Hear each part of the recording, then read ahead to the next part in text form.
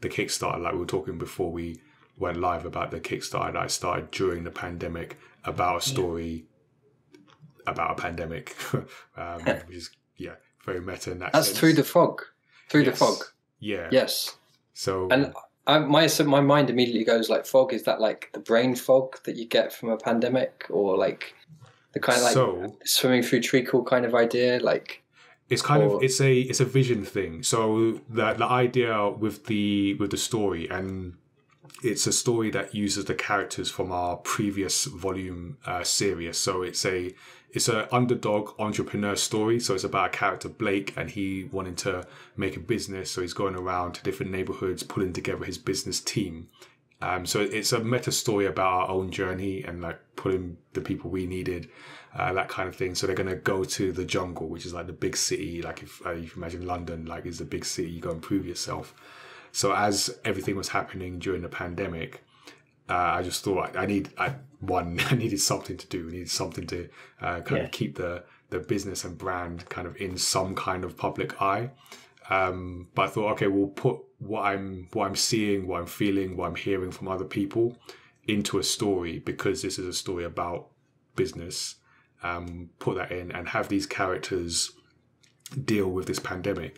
So for me, a large part of it for me personally was how do you keep sight of this vision that you have in this kind of time?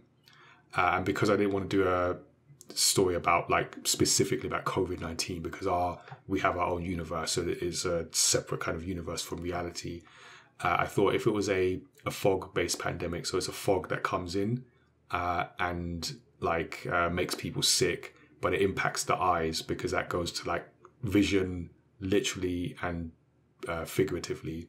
So it kind of ties in with the themes of like, how do you maintain vision in these kind of unprecedented times? So that kind of fit for me. So that's why it's a fog. So it's like that fog of uncertainty, fear, self-doubt, all that stuff. Yeah. Cool. Yeah. But the thing is, I like I said, wrote a story about a pandemic in a pandemic.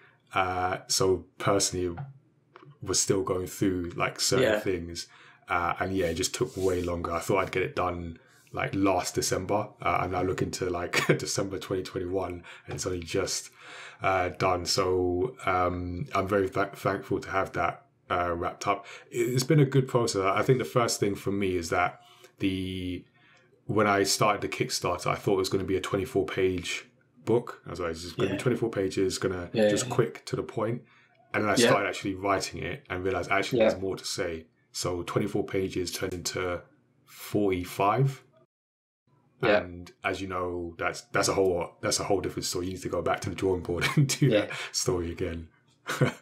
That's like the phrase I use, let it percolate. And then when you let it percolate, so many more interesting things and connections come out in a kind of writing process, that it becomes a much more complex story and more interesting, probably for that kind of percolation, and letting your subconscious work on it, as you said. Like let that kind of the problem of telling the story be sort of solved by like a sort of slower, intuitive kind of bubbling underneath kind of thing, and then you start nailing it down when you bring it to the surface. I think I've had something similar with Endswell. It was exactly. This is 20 pages. I thought that was going to be it, and then I've got like, I thought, this is I probably got a lot more material to mine here. Like my family, that side of the family, they're quite eccentric, and there's a lot there. And other people in my family have talked about turning it into either a soap opera or a novel. And I guess that's what I'm doing. I was just like, just running with it. And it just turns out there's a lot to mine there. Yeah, like they say, write what you know. And like like if you're living through a pandemic and you're writing the pandemic, you're writing what you know, and it becomes intricate and nuanced. Exactly. Something similar is happening with this like family situation that I'm trying to describe. And I started taking like different perspectives on it. Like the second one switches to the crisis involved my gran and a vagrant that she took in, who started hoarding lots of junk on a farm that she lived on. Oh wow! A kind of crazy farm where she had lots of horses and dogs. And so the second one comes to how the dogs coped with the crisis, and then the sense of like a lot of them either were like rehomed or put down, and then same with the other animals she had. Yeah. And it was about like finding hope in that. So like the good ending.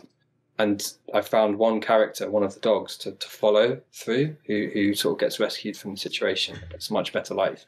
So that opens up a strand.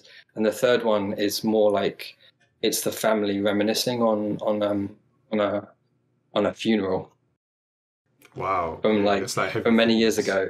But the kind of warmth of it, like it's got the character of kind of an informal conversation among the family, some arguments, some poignant reminiscences, but it's like a wake rather than a funeral. You celebrate someone's life. It's that for my granddad, who was in many ways the enabler of this crazy situation, which I'm still describing, and so he's a big part of it. It's like the keystone in the story arc is that third point, which is all related to sort of my granddad and family history, like looking back into how it came about. So yeah, letting it percolate, sometimes it just becomes like it just comes out. Sort of brings it out. Yeah. Lord Paladin in the chat says the creativity exploded, which is pretty much what happens. You give it enough time and creativity explodes. The other thing that I found with Sirius Through the Fog is the ending changed, and not to give away the ending, but in terms of like the overall message, because like I said, the Kickstarter was started at a time when we felt collectively that this pandemic will be over by the end of the year, and then when it was clear that it wasn't going to be, the ending of the story kind of changed, where it wasn't about the getting to the solution, it was about being able to deal with any solution almost. Yeah. I thought that was a better message to resilience, right? And that's exactly it, is that resilience. So then knowing that, then some of the earlier bits in the story needed to change, and some of the messages that came out changed because of it. So it was definitely an explosion of ideas, creativity, all that stuff. Yeah, you find the connections. You find out it's about this, but it's about this. Hi there, I'm Nigel from Mayamada. Thanks for watching our video. Don't forget to subscribe and check out the other great videos we have on the channel. You can also check out our universe of manga and characters at mayamada.com. We'll see you soon.